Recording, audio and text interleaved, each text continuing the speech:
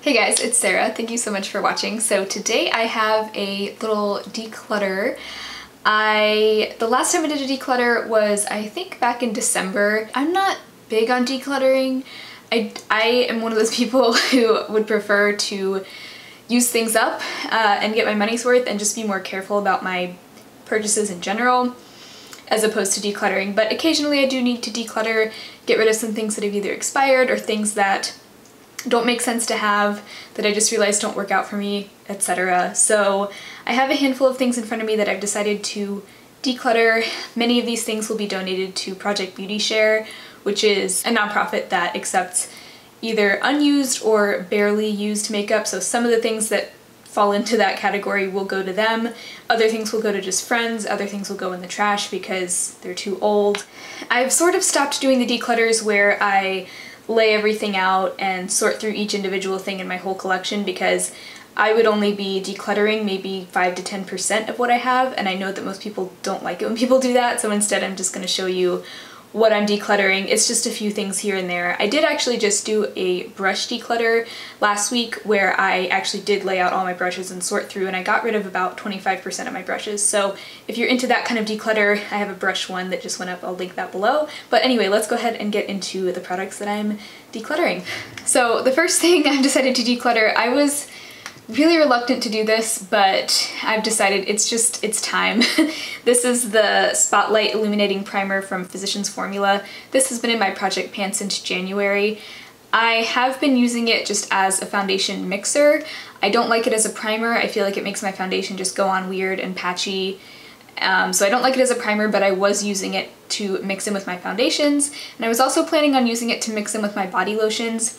I've made a little bit of progress since January, but I realized that the smell has kind of gone off. It kind of smells like vegetable oil, but not in a good way, like old vegetable oil. Like, you know, when you've had a bottle of vegetable oil sitting in your cabinet for like 5 years and it just doesn't smell good anymore? Yeah, that's kind of what this smells like. I don't know if it's always smelled like that, but it's something that I've noticed recently, and I feel like I don't want to be putting that on my face. Maybe I could use it as a body product, but even still, I'd rather just let it go. It's been sitting in my everyday makeup basket for like the past 3 months, and I just feel like it's just cluttering up my space. I don't enjoy seeing it there. I don't really like this product. I was making it work as a mixer for foundations, but I'd rather just enjoy the primers I have that I actually really do like as primers, and those I can mix in with my foundations too if I want to. And I feel like I have plenty of primers that I like, so I'm just gonna pass this on. Probably gonna just have to toss it because I do think it's kind of gone bad. I've only had it I think for a year, so I'm surprised that it would go bad so quickly. But yeah, I think I'm just gonna feel better when this is gone. So stay tuned for my Project Pan update. I will definitely roll something in its place. So, okay, moving on. I have also decided to declutter this e.l.f. Baked Highlighter. I have it in the shade Blush Gems. I've barely worn this, and the reason for that is because this is a beautiful highlighter. It really is, and the few times that I've used it as a cheekbone highlight, it's just too dark. It looks like it would probably work for my skin tone, but it casts a little bit of a weird shadow on my cheekbones, and it makes my cheekbones look like there's something dark on there, even though they're also reflective and shimmery. It just doesn't work for my skin tone as a highlighter. It's only been used for that a couple of times. I also told myself, oh, well, I'll just use it as a blush topper, but I never use blush toppers. If I want my blush to be kind of shimmery, I'll just use one of my shimmery blushes, or I'll layer one of my highlights over it, you know? So I don't need this. I've probably used it less than 10 times, so it's in great condition to be sent off to Project Beauty Share, and I feel good about that. Feel good about just letting it go. Another cheek product I've decided to declutter. This is also one that I'm pretty sure I've used this less than 10 times.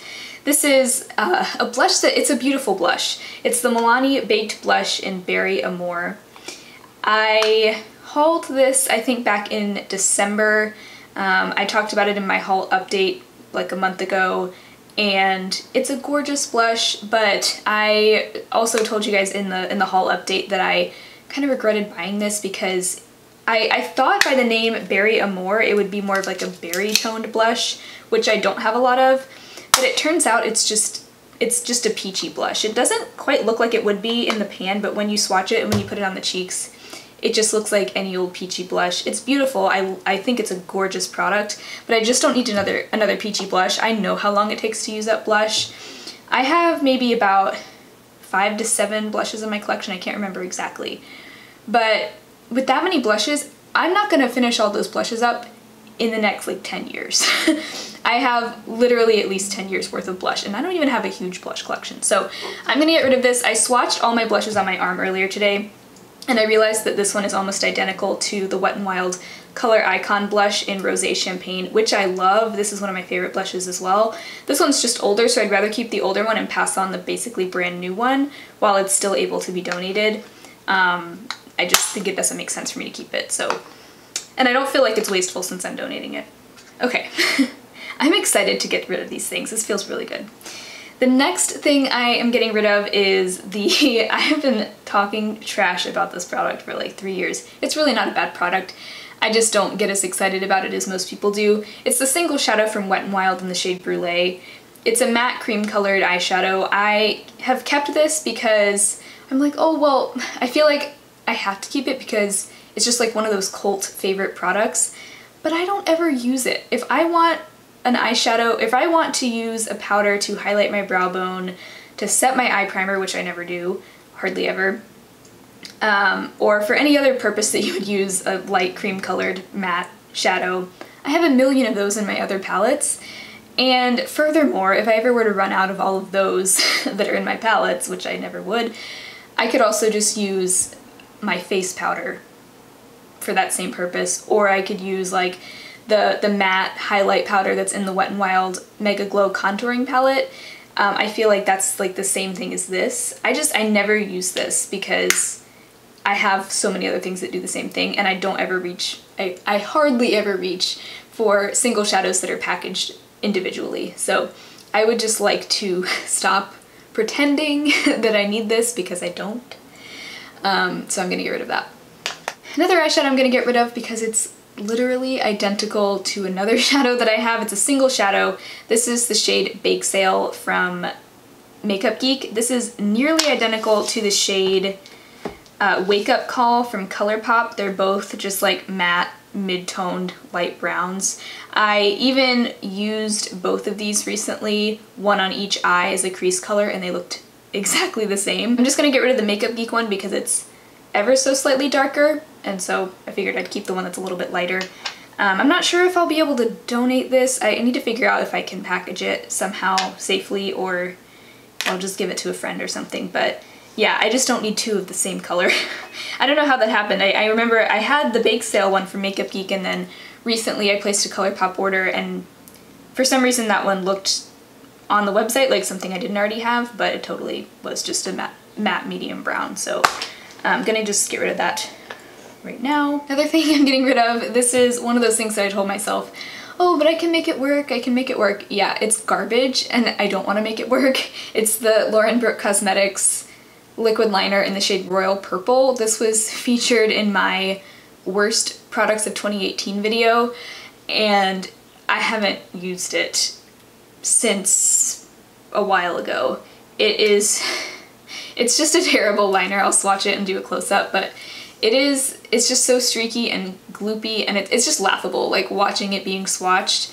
It looks like I'm painting like finger paint onto my hand, like with a little brush, or like watercolor or something, like kids paint that kids would use to just like paint pictures on paper, you know what I mean? It's not good. And since I don't have any other purple liquid liners, I was telling myself, well, if I ever want a purple liquid liner, that I'll have it, and I can make it work if I really want to, but it's not fun. And so now I'm like, no, I don't even use purple liner that often. If I did, I have shadows that I could use as liners. And I'd rather just buy like maybe one of the NYX colorful liquid liners. I'd rather just buy one that I actually like and enjoy using, and stop pretending that I am gonna ever make this work, because I never even reach for it. So goodbye to that. That's just gonna go in the trash. I think it's kind of starting to get dried out anyway. It's just not a good product. Stay far away from that. I'm also gonna get rid of the Wet n Wild Ultimate Brow Kit.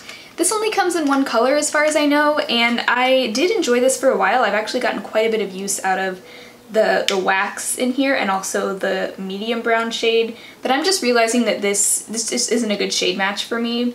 It's not a bad product if either or both of the powders works for you. It's got like a cool toned dark brown and then a sort of kind of neutral to slightly warm toned medium brown in there. If either of those works for you, it is nice, but I just think it's kind of the wrong color, and lately I've just been really into like micro brow pencils, so I'm just gonna stick to those for now. If the color were better, I would probably keep it because it is a nice product, but it's just not necessary for me to keep this. Plus I've gotten plenty of use out of it. And then the last couple of things I'm getting rid of are both nail polishes. One of them is the Wet n Wild nail polish in Red.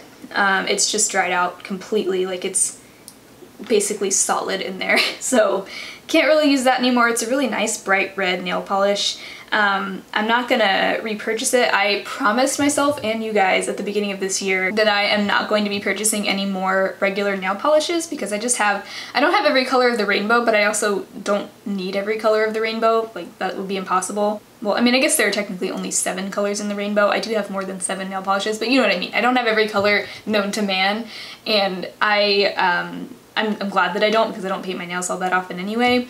And I'm bummed that this one dried out, but this is why I'm not going to be buying any more because I have so many that they're going to go bad before I have the chance to use them all up. So unfortunate, but yeah, that has to go.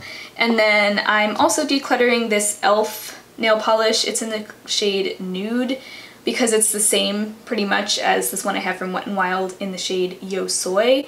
And I don't even think I've ever used this one because I already have the same color in another one. So there's no need to keep that. So yeah, that is it for this little mini declutter. I know it's not a lot. That's why I didn't, you know, lay out my whole collection on the floor and show you me sorting through everything, because this is all I'm getting rid of. You know, it wouldn't have been that impressive if I'd done it that way, but I do want to kind of update you and let you know the products that I'm getting rid of.